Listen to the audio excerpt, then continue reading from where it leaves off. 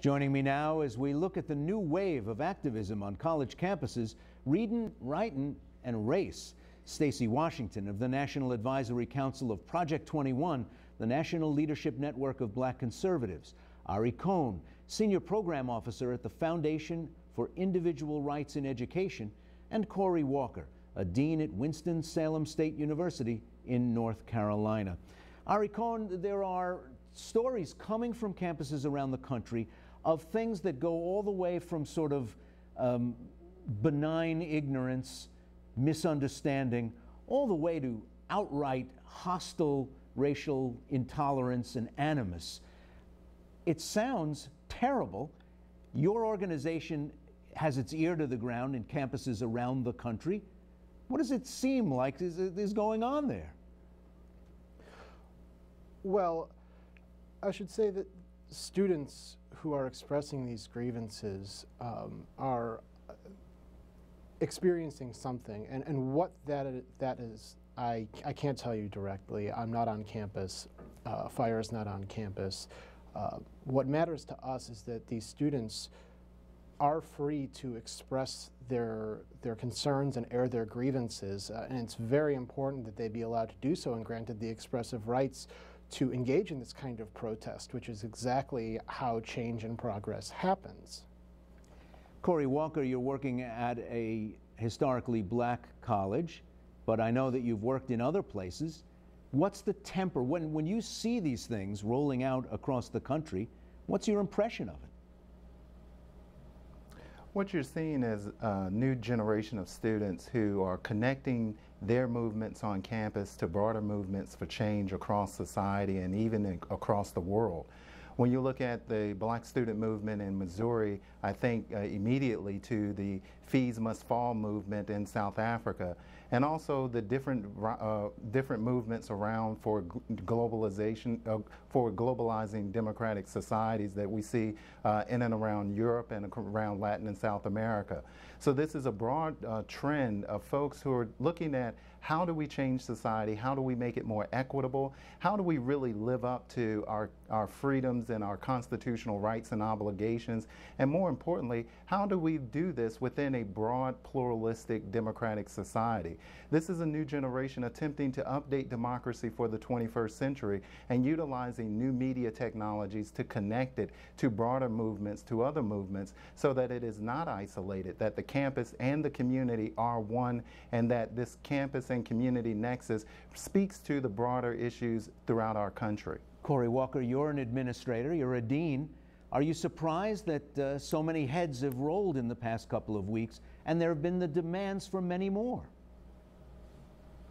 No, I'm not surprised. One thing that we're seeing is students are really rising up and looking for new leadership, looking for bold, innovative leadership, looking for leadership that's more than just giving mouth language to issues around how a college should operate, but more importantly, being true intellectual leaders and being bold intellectual leaders. To say that the ideas around democracy or ideas around inclusivity or ideas around diversity are core values of the institutions and should be part of the everyday practice of every institution.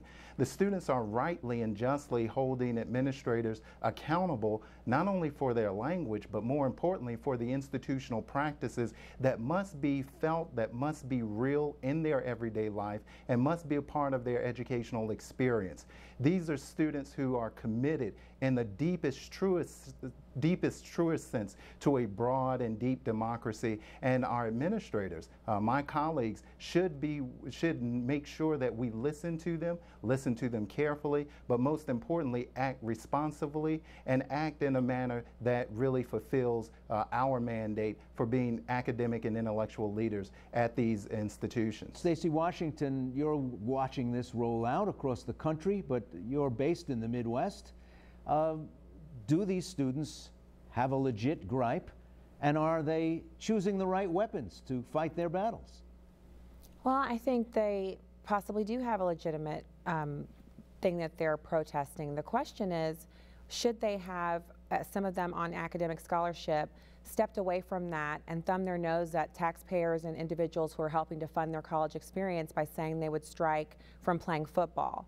And should they ignore the knockout attacks that have been so prevalent on the University of Missouri campus that Fox 2 News has a hotspot map, and there are children, and these are the children of Missouri citizens, having facial reconstructive surgery. I think if you want to be heard and you want your concerns to be validated, you have to come from a position of bringing everyone together and not excluding any of the issues that might be impacting the campus where you're protesting. By bringing up those two points in close proximity to each other, do you mean to imply that anybody involved with the football team is also involved with these knockout attacks? No, that's not what I said at all. What I'm saying is, if we're talking about the atmosphere on a campus, all of the things that play a factor should be considered. If white students feel attacked by members of the community, the greater community in Columbia, and they're having their lives endangered, being beaten to within an inch of their life, and those are the white students' concerns, and the black students are receiving some kind of exclusion or what have you, then those are things that impact the dialogue and the decision by, say, the university president on how to approach or listen to the concerns of each side. So I'm advocating for everyone to sit down and have a conversation about what's going on campus, to hear each other, and then make some decisions instead of just protesting and asking for people to be fired, asking white people to denounce their privilege. What privilege? Some white people don't have lots of money. Some of them don't have the benefits of being a part of the 1%, if you will. How do you know every white person has privilege? These are discussions that if you leave the rhetoric out and just have conversations, it could be, the solutions could be had. Guests, stay with us. Among the rights any student can claim on campus, does he or she have the right to demand not to be offended? The tumult at Yale and the controversy swirling around the first black dean of the college began with Halloween costumes and the insistence that when it came to dressing up, there were no-go areas. Readin, Writin, and Race, it's the inside story.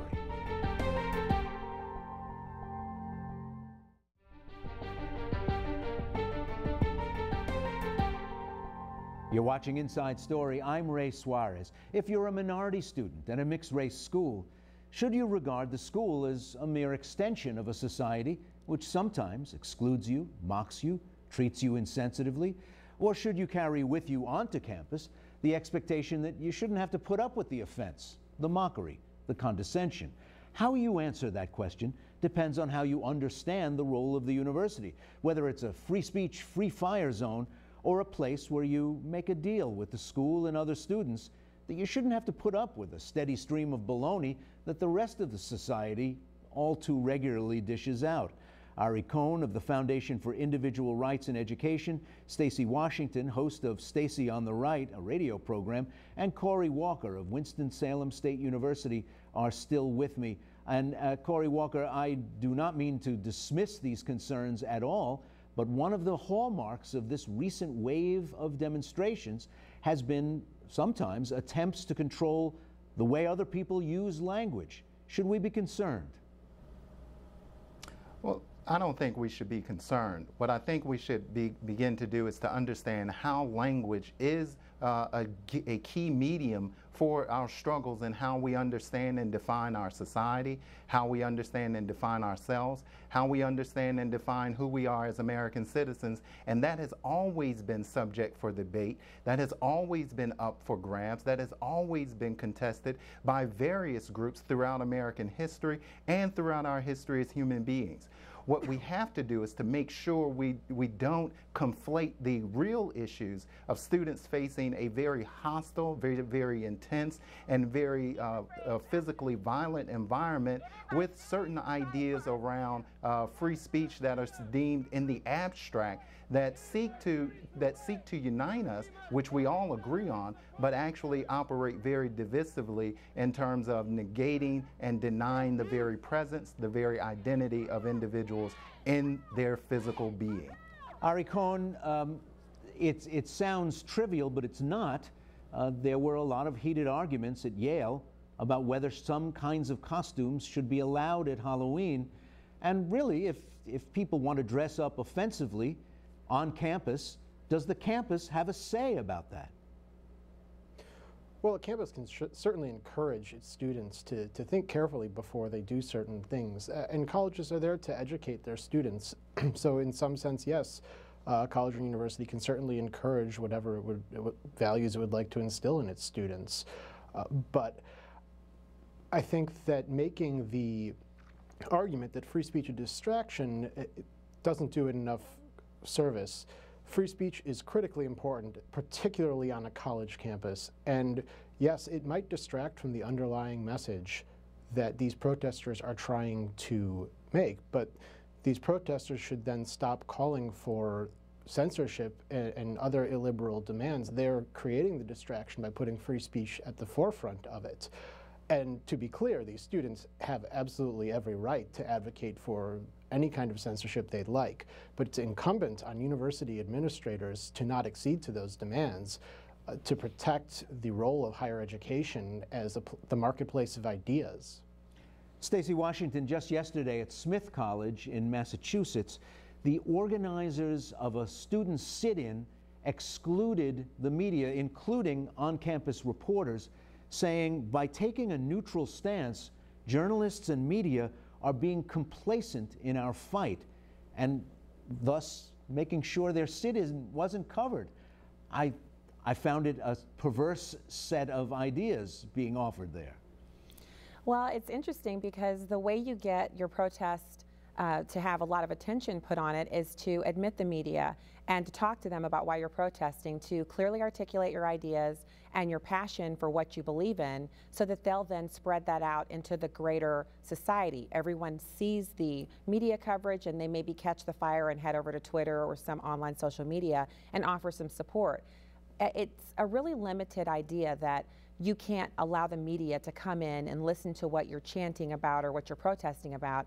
So they're hurting themselves. But we're seeing that all over. Here at Mizzou, the students said these are healing spaces. White students aren't allowed, so this is a black healing space. They also said they didn't want media there. A student who also contributes to ESPN was forcibly told, look, we're going to remove you. We're going to bring some guys over here and have you kicked out. And all he wanted to do was find out why they were protesting, get some photographs, and spread the message that, hey, there's a newsworthy story going on here. So it's really, it goes against what they're looking for, and it's perplexing. Yes, stay with us. One of the most striking parts of the University of Missouri's story was the role played by the school's football team. Players' support for students demanding a better campus environment ended up playing a big role in the unfolding drama at Missouri. Readin, Writin, and Race, it's the inside story.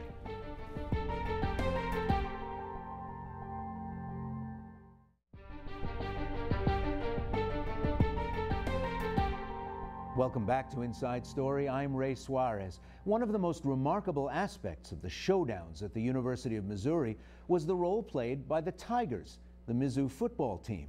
They said they weren't going to play in an upcoming game against Brigham Young University unless the president resigned and the university addressed claims about the hostile racial atmosphere on campus. The school faced losing $1 million if the players didn't suit up and take the field. The administration folded, the president resigned, the game was played, and the Tigers beat BYU 20-16. Readin, Writin, and Race this time on the program. Still with me, Ari Cohn, Corey Walker, and Stacy Washington. And Stacy, earlier in the program, you brought up the football team. Didn't they show that in many ways they're the most powerful black people on campus? Well, and with good reason, because they waited until they had $1 million on the line with the BYU game, money that was already spent, and then they lodged their demand. We're not going to play football unless he resigns. I think he should have come back to them and said, anyone who's not at practice tomorrow night and who's here on a scholarship has their scholarship revoked, and those students won't be on campus anymore because they'll need to pack up and leave. That would have made a distinct choice for those students, because it's not fair to use something that's not yours, namely a scholarship activity, playing football, to impress upon the university president a point about whether or not he's dealing with race. Again, I just think they should have had other means of approaching this situation. And he admitted he hadn't been addressing their concerns in a timely fashion, but to have him resign and to leave them without any leadership, and now they're starting again with someone new, I don't think it was handled properly, and it was a lack of leadership when he was there, and now there's a lack of leadership because they're transitioning into someone new. Corey Walker, I don't think I'm going too far out on a limb to say that often minority athletes are some of the most conservative people on campus because they're being very careful, walking the straight and narrow, and hoping to someday cash in with a major payday. They often don't stick their necks out, and here we saw them do it in a very public way at Missouri. Well, what I think what you're seeing is a stream. You can look at the 1968 Olympics. You can look at the ways in which student athletes have historically been a part of freedom movements and movements for liberation. And it doesn't mean that they're conservative. It means that they see themselves as first and foremost what they are.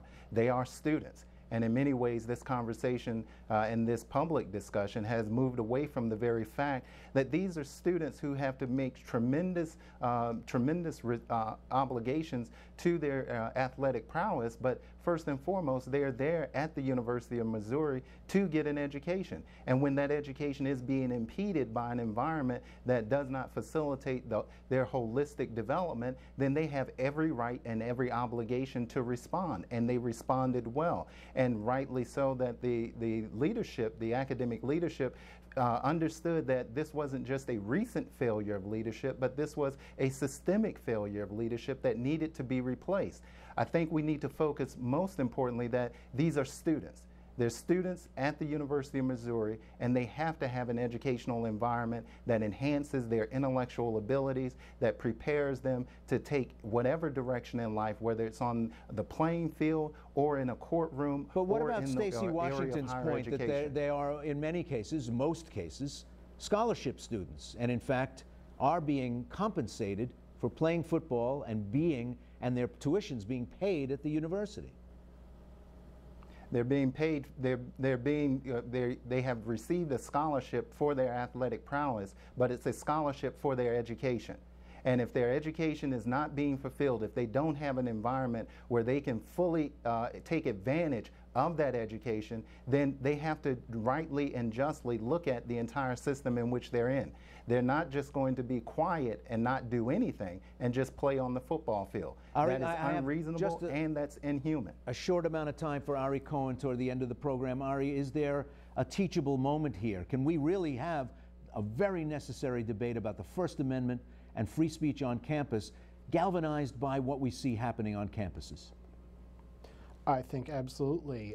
And I think President Barack Obama said it best the other day when he said that to be a good activist, to be a good citizen, you have to make sure that you're listening to the other side and everyone is hearing each other out.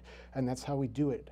And that we should not be afraid of bad ideas. We counter bad ideas with more ideas. The remedy for bad speech is better speech. Thanks a lot. I want to thank my guests, Corey Walker, a dean at Winston-Salem State University, Stacy Washington of the National Advisory Council of Project 21, the National Leadership Network of Black Conservatives, and Ari Cohen, Senior Program Officer at the Foundation for Individual Rights in Education. I'll be back in a moment with a final thought on prejudice and how hard it is to kill bad ideas, even really bad ones. Stay with us. It's Inside Story.